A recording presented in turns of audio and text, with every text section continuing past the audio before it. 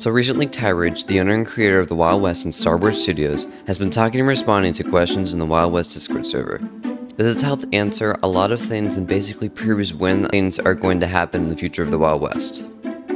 He also stated that the progression update will be coming this summer in either July or August, so be prepared. But will Wagons be coming that update in July or August? You may be disappointed to find out that Wagons aren't going to be coming to the Wild West anytime soon. Tyridge is focusing on different updates at the moment and making Wagons a low priority. Another reason for Wagons not coming anytime soon is that the wagon physics are a lot more complicated than you might think, and Roblox hasn't had the tech to make it possible. But up until recently, Roblox added something that Tyridge says makes it possible. So that means that we will for sure get Wagons eventually. I think it may be a year or two until we get Wagons, as Tyridge is focusing on other updates to improve the game.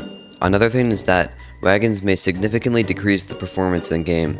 The Wild West has already had pretty bad performance, so adding Wagons now would not be a great idea, especially for players lacking a powerful computer. Hopefully in the progression update, they improve the performance of the game more, and that may make it easier to implement Wagons into the game, as they wouldn't have to worry about performance as much. I am very excited for the upcoming updates in the Wild West, and Tyridge talking about it makes me more confident for the development of the game. I hope you found this helpful and informative. If you did, consider leaving a like and subscribe to my channel if you haven't already. Don't forget there is currently a Wild West Summer Festival going on right now, and I plan to make videos on some of those events. Thanks so much for watching. Peace out.